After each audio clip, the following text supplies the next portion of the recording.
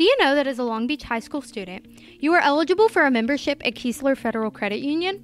Keesler Federal is more than a bank. It's a credit union and a not-for-profit financial cooperative. This means you share in the ownership. We work to help you prosper, not investors.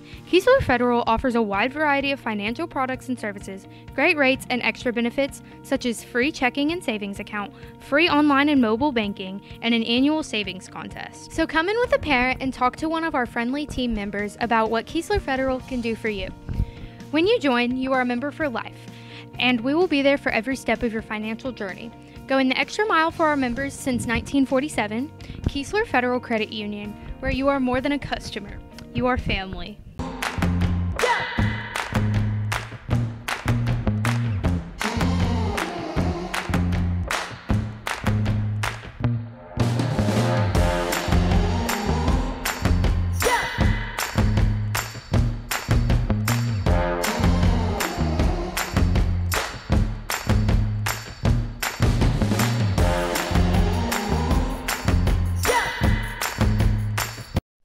The Glass Doctor will fix your pain. Glass Doctor is a proud supporter of Long Beach schools. Call Glass Doctor for all your home, auto, and business glass needs. Call the Glass Doctor will fix your pains. Oh yeah!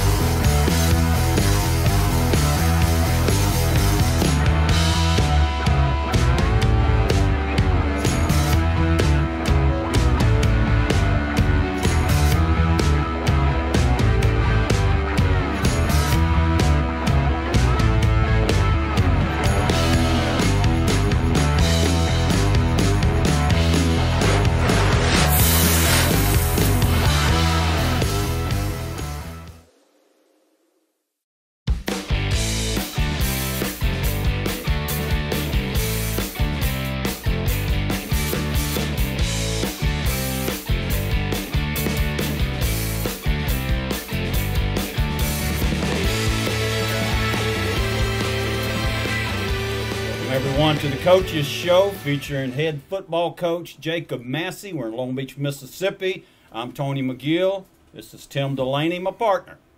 We're going to talk a little football, Coach. You're in Division 6. It's a tough division in South Mississippi. Division 6, Region 4, Picayune, Pascagoula, George County, Hancock, and West Harrison. Yep. How do I remember all that? I'll tell you. But we talked about it. We've talked about this on every show, and now we're going through it. Mm-hmm. The toughest division. LSU finishes with Arkansas, go right back into Auburn, and then go to Alabama. And this is much like what we're experiencing at our level. This is SEC football on the South. Well, a lot of these kids are going to be playing SEC football. Yeah, they all got Division I offers. I mean, you can't argue that. So, we've seen some of the best football players in the state. We started off with a jamboree. Greene County's quarterback, Kobe King, he's leading the state in passing right now. Yep. So we saw him, and we saw him spread it out. Multiple, Division I receivers, a couple of there on that team. You've seen George County's Deuce Knight, the quarterback, with he's signed at Auburn. Was a commit to Notre Dame's, and number 4 ranked quarterback in the nation. You come right back with Silas Corder, and from Pascagoula, and he's already a Southern Miss. So you've got a tough division, Coach. Yeah, we faced 3 of the top passers probably in the state of Mississippi, and they're talking about Deuce Knight, being probably one of the best quarterback prospects that's come out of the state of Mississippi in our entire history of football, which is saying a lot because you got the Brett Favres and you got the Shane Matthews. Yeah. You've got Jason Campbell that went to Auburn from Taylorsville.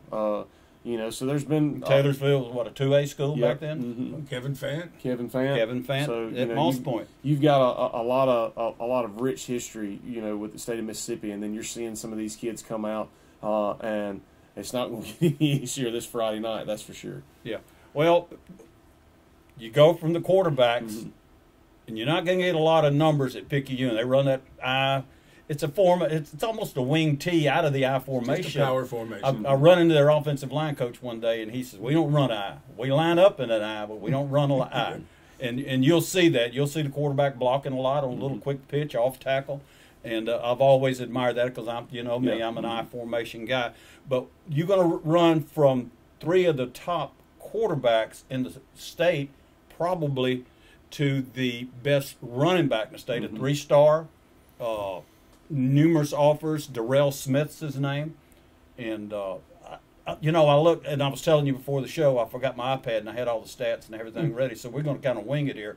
But got to be close to scored 4 touchdowns the other night. So. Yeah, he had 14 carries for 284 yards. It's pretty impressive. Every time he touches the ball, and all the game films that we have on him, every time he touches the ball, you're sitting there holding your breath to wait to see what he's fixing to do. He's going to have a chance to take it to the house no matter where he is. He had a 99-yard touchdown run the other night on a little option play that they had against West Harrison. And not to take anything away from Dowdell or Chris Davis, I got to see both of those guys play my first 2 years. This kid he's better than those 2 kids. I really believe that, and and that's saying a lot. Those 2 are playing. Dowdell went to Oregon, and now he's starting running back for Nebraska. And then Chris Davis is getting a lot of carries for Stanford. So to say that I think that he's better than those 2 is not a knock on those 2, but this just tells you how good of a kid, how good of a player he is. But he's very wiggly. The first person is not going to tackle him. No. And it's going to take probably 9 or 10 guys to bring him down just because he can make somebody miss in a phone booth. Well, we watched film on him here the other day, and I'm telling you, he'll go forward and he'll take 3 steps back and shoot that way, and with great speed, and he's strong. He's been in the weight room. Yeah. They've got a great program up there. One of the things that Dodd Lee won, I think Dodd Lee won 3 state championships up there, and Coach Stogner's won 2. Yeah. 2 of the last 3 here in the state of Mississippi. So and I think he lost one. He lost in the state championship. He was to there. Yeah, to West Point. So you're not dealing with you. If you want to see good football, good football team that really, and in their communities now, it takes. I think they have 8 state championships, but all of a sudden there's a new field house. They've redone the whole stadium, and it's a look that it's kind of exciting to go to. So it's a good program, and I know a lot of those kids have moved in from Louisiana, so they're not just homegrown kids. There's no NIL deals going on at Picayune, but they attract good kids. When you got a winning program like that, you're going to attract the kids. No doubt. I know Dodd Lee coached for 28 years. If he'd have stayed on, I was thinking about this the other day, if he'd have stayed on another 5 years, he could have been one of the winningest coaches in the state of Mississippi as far as state championship. So, and I've gone out to eat with Dodd Lee and Coach D'Angelo and a bunch of us, Coach Ross back in the day, Mark Ross, and got to be good friends. And because of my oldest son Jason, he always paid a lot of attention to Jason and give him his time. So Irvin Favre used to eat with us, Brett Favre's dad. So it was a lot of fun, a lot of history there with Picayune. People don't know this, you know it, but Jimmy Johnson won 2 Super Bowls. Well, he started at Picayune. He sure did. We were talking about it the other day, and I think he was an assistant coach there, and they actually went 0-10 his one and only year at Picayune. So it's time to move on. Yeah, time to move on.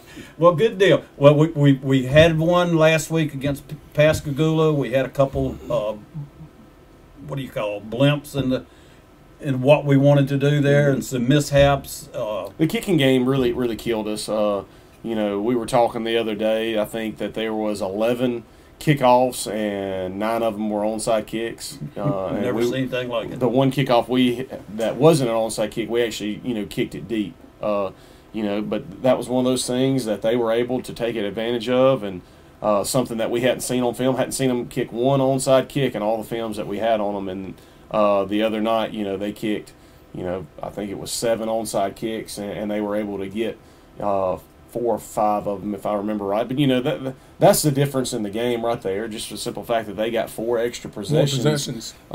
You know, and that's the name of the game in football is, you know, how many possessions are you going to get? And, you know, I felt like we moved the football very well on them. Yes. You know, we got into the red zone twice and didn't come away with scores. So, you know, if you look at that, I know we're not dealing with ifs and buts and whats, but, you know, that's three more touchdowns right there. And you're looking at, you know, a 50-35, a 50-42 game, which could have been another barn burner like we had last year. But that's on us. Our kids didn't make the plays. We didn't have them prepared for the onside kick, and that all ultimately falls on me. And but I was proud of the way our kids competed, and thought they played hard for 4 quarters. And I was really impressed with our offense. I thought we were able to make some plays. You know, Will Brady and Andre were able to hook up on some really long key passes that we had been working on and had put in all week. And I thought they really had a really good ball game. Probably the most important thing from the other night was Will handled the option very well. You know, he was able to pull it. I think he had 83 yards rushing. Not only did he pull it and hurt them on the edge, but he pulled it a couple times and pitched it and put us in a position to win. So I've just been very pleased with Will Brady and his decision-making in the option. We talked about after the season, he was probably at a 60% efficiency rate, and we wanted him to be around 75. So this offseason, that was something that we really looked at. It's hard. He's operating at a 88, 89 efficiency rate at quarterback, whether it be throwing the football or operating in the option. So can't ask Good any ball more. player. He is a good ball player. Great He's been kid. really good for us, and you know the option I think really is tailor made for him, and it's been good to him and it's been good to us. Now, offensively, you're going to see picky units, off tackle, off tackle. They might throw the ball 7 or 8 times, and we're still on offense. Well, if we get them to throw it 7 or 8 times, we're going to be in business because I think they're more around 1 or 2 They times. don't want to throw it. Well, what they do is they'll slam it, and then they've got one sitting up there in the flats, and they just toss it to him, and he runs. And I'm going to tell you, they're completely different, so to speak, on offense this year than they have been in the past. You know, they're going to try to put the Smith kid in a position to where you know, he can kind of read his blocks and set up his blocks, whereas in the past they're putting him on a track, on a power track. They were gap you better offense. hit that track. No doubt. You better hit that track. They've gone to more base blocking or more of, you know, like an outside zone type deal that we talked about. Yeah. Just to give him the option to say, hey, if he's got a hole, he can fit it up in there. If nothing's there, hey, you use your athletic ability to get outside and make a play. So and what I say is they're different is I think there's a little bit more freedom in their offense to do some of those things to kind of highlight his skill. Absolutely. You know, and he's not the only one. You know, they played 4 tailbacks Friday night against West Harrison, and here's the really where I think their team is at, and it's just kind of tell you how talented they are. They're not going to lose a step. They go to number 3. It's a tight ball game. I think it's, you know, I can't remember what the score was, but the final was 69 to 50 or 51. So you're talking about a 2-possession game, and they're playing their 3rd string and 4th string running back, and they're scoring. So just to kind of tell you where they are at skill-wise. Well, up front's where they're going to get you. I mean, they're offensive linemen or something. You can talk about their tailback all the time, but when you get to the football game, and Delaney always gets his little walk around. I'm going to cut in right now because I'm glad you finally brought that up. You guys are talking about all the great players that you have played against, and you're only talking about skill guys. What about those guys up front you're playing against? How many of those guys, you know, they're always ignored. They're always ignored. But when you look at them on film, I can say, I mean, I could waddle through there for 4 or 5 yards, you know? Yeah, that's right. And so they got some up-front players, picking those on both sides of the ball. They do. As had Pascagoula. Their tight end is a really good football player. You can tell that he's a lot like our tight end. You know, they're not putting him out there to throw him the football. Right. He comes off the ball really hard, number 18. He's a really good football player, and they've got some really key pieces on that offensive line that they brought back from last year. So, you know, it's definitely going to create some mismatches, you know, with our defense, and we've got to be really good about reading those blocks and kind of deciphering what they're trying to do on the offensive end of the football. Well, their star, the 4-star defensive end you're talking about, Noah Wilson, I think's his name, has offers from Alabama, LSU, Auburn, You just go ahead and say everybody in the country. Everybody in the country is wanting Nolan Wilson. They're, in fact, maybe your best player in the state. Yeah. Well, and I'm gonna tell you, kind of he jumped off of film a lot like the Darnell Smith tailback kid, but the West Harrison kid breaks away on a long run. I'm talking about, a 50, 60-yard run, and he's the weak side defensive end, and he comes around the formation. And he gets within about 3 steps of this kid chasing him down. Oh, wow. And he's 6'4", 250, 260 pounds. The West Harrison kid, number 45, is a phenomenal football player. Yeah, they got some and he can go. He's probably a 4'5", maybe even a 4'9" guy. And this guy is step for step gaining ground on him. So just to tell you, that type of kid that's big, that can run like that, that's an issue. You gonna check your runs to which side you going to? I'm not gonna give away everything that we're gonna do, but we're gonna try to run away from Noah as much as possible. I think every coach they play in probably has the same plan. Yeah. Well, we had one like that one time, and we had he went to Tennessee, and now his name escapes me, and my boys are gonna kill me. But we ended up putting him in the middle, even though he was a big defensive end, because they run away from him. Yep. So, yeah, it goes without saying. Ben, and I can't think of his name, goes to Tennessee, and I can't think of his name. That's strong. That's strong. Strong. But anyway, Picayune, they're 6-2. We're 2-6. They're 2-0 in the division. We haven't won a division game yet. We go to Picayune this week, and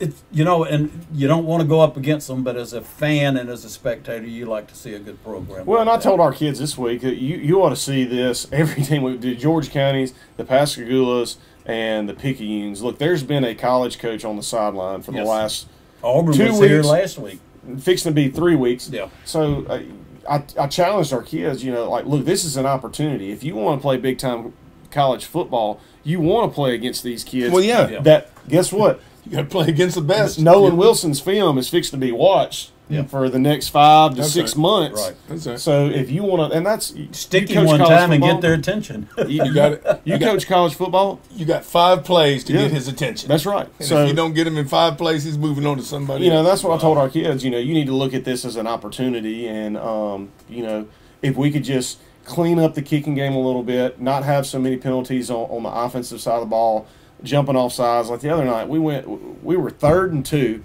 which as well as I do. Option football, that's great. Oh yeah, that's a great. gimme. Thank you. That's where we want to be. We want to be 3rd and 2, not 3rd and 7. We jump off sides.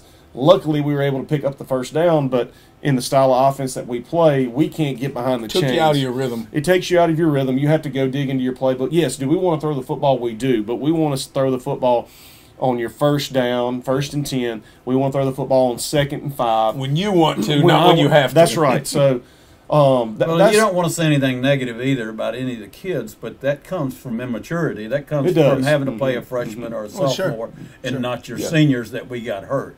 Our whole football program kind of got a little turnaround. We had a successful summer, spring training. Everything's clicking. Everything's looking good. And then start with the injury bug, and we talk about that every week. And I don't want to dwell on that. It's hard not to talk about it. Yeah. And our kids know that. But you look, if you have SJ and Jaden last week, whenever the quarter kid was back there throwing it, Fode's one step away from picking those passes off. As a coach, SJ's got him.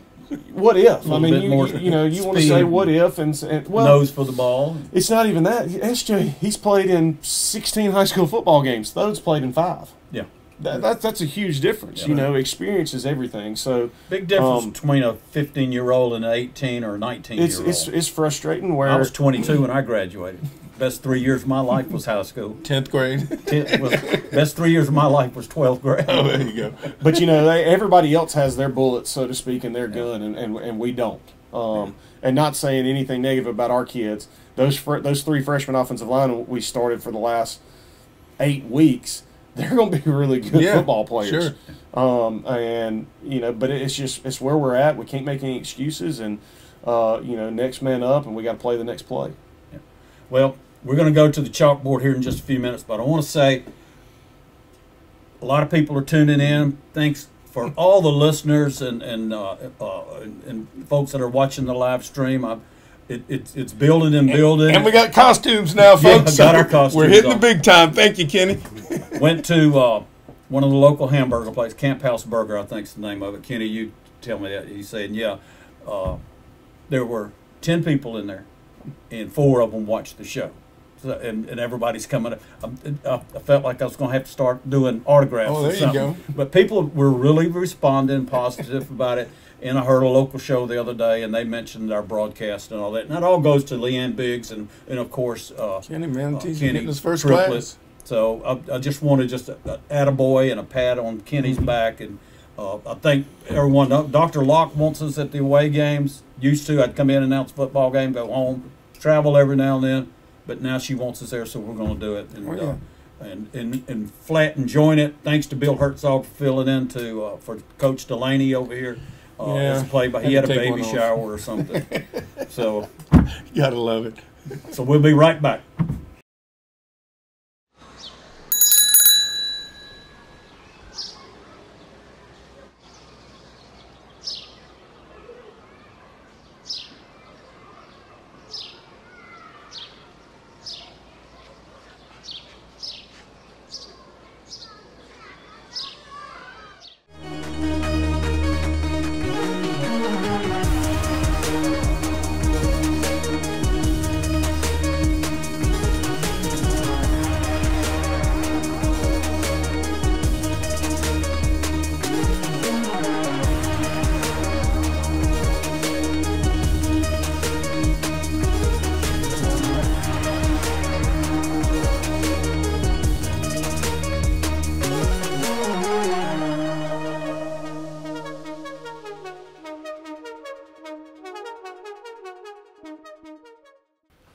All right, we're back with Coach Massey. We're going to get on the board and talk a little bit. But first, people, if you didn't watch last week, shame on you.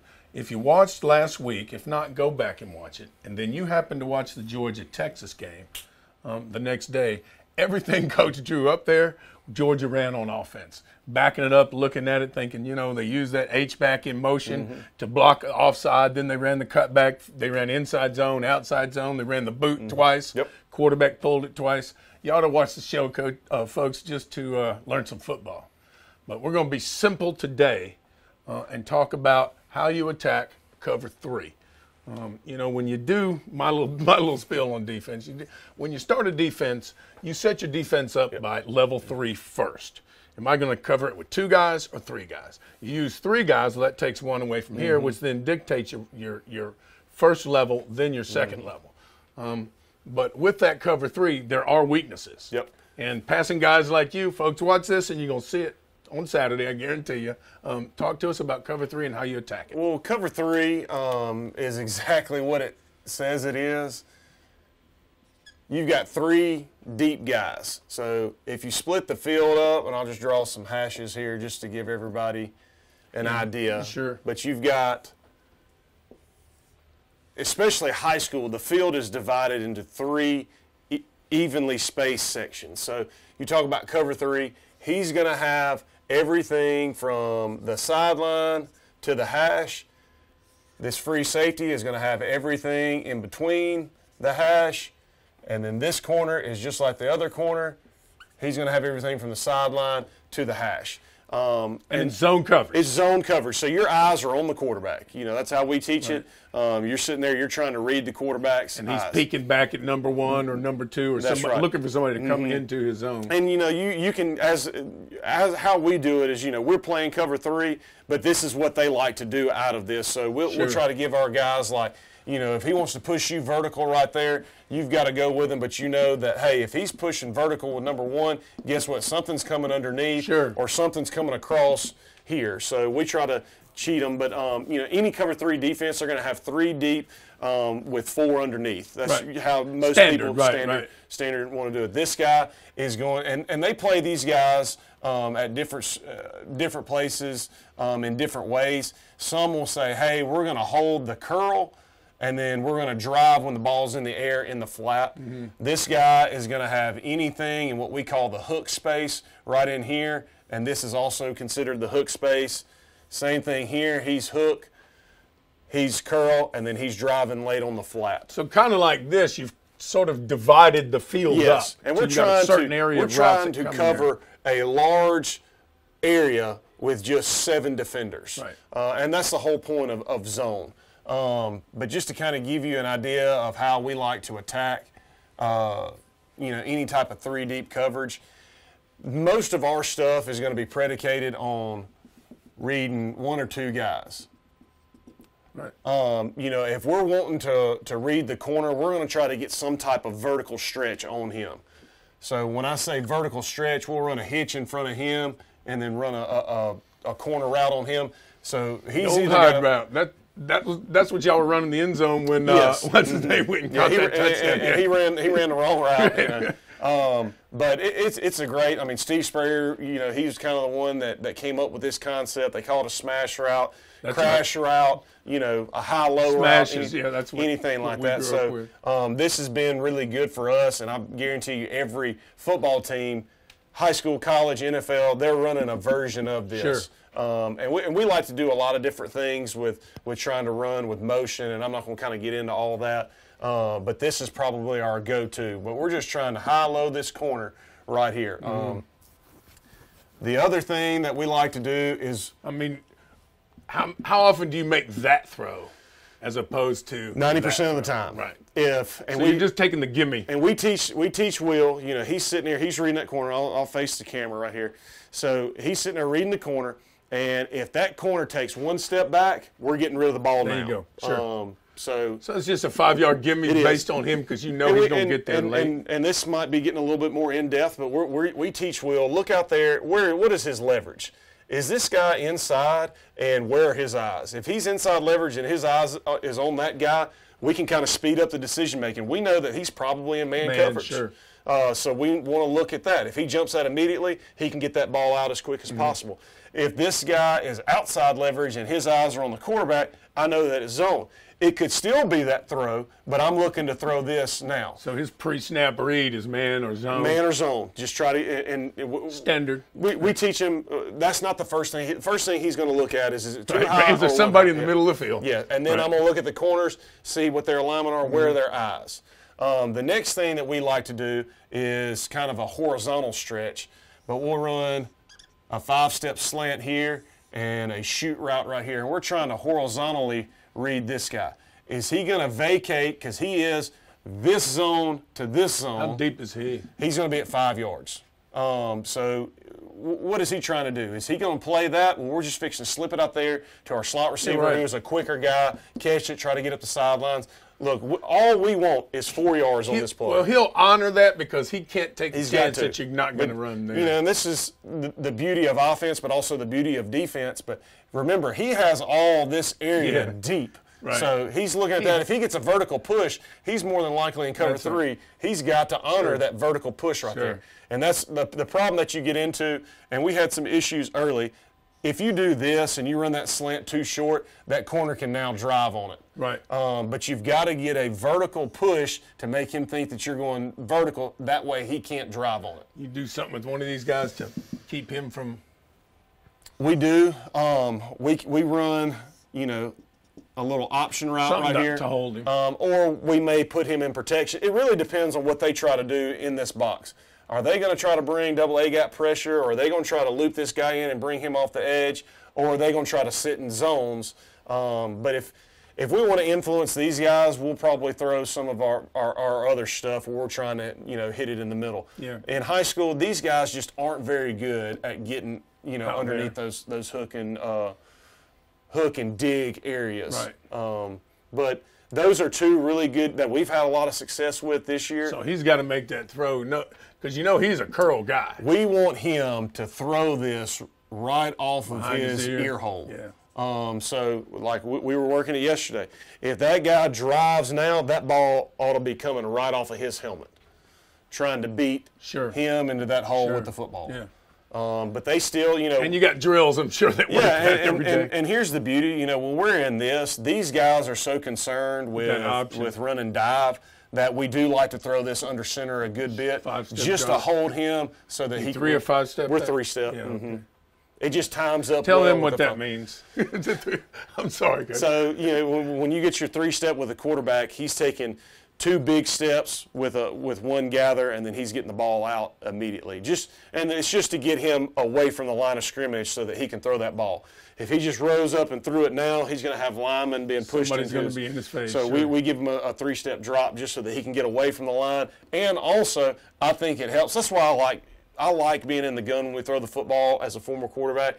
You can see everything. You can read it while you look. You peek at both. One eye on the ball and one eye. The only negative thing about the gun is you have to take your eye off of the defense to catch that snap. Yeah. That is a negative about it, which that's why I think as a coach you've got to be able to go between being under center throwing the football and then shotgun throwing the football. Because you'll notice when the guy's under the center, just people watching the game on TV, their 3 or 5 step drop, they're already looking at their read. Yeah. They're dropping back looking at that read right there. So on the way back, when they get settled, they pretty much know what they're going to do with the ball. And then kind of off of those 2 routes, one that's really big for us, and it's kind of a vertical and a horizontal stretch, but we'll take a stem in here, push this guy to 14 yards in the curl, and then he'll run an out, but we're still trying to pick on this guy. We try to keep the reads. I know we do read the corner a little bit. It's very rare that we read the corner. We're trying to pick on this guy as much as possible. He's the easiest read you got. It is still a horizontal. He has to make a decision. It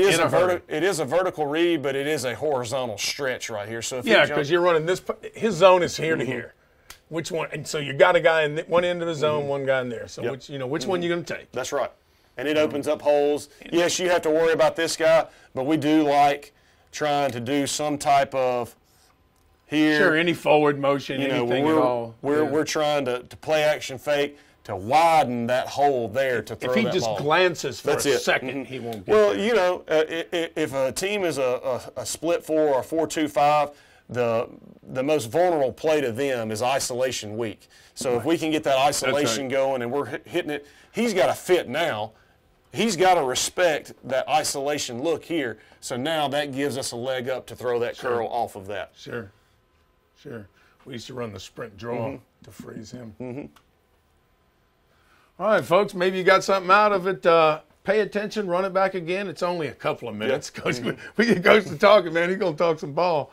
And see if you see all this on Saturday because, it's everybody does it. Thank you, Coach. Yep. Appreciate it. Thank you.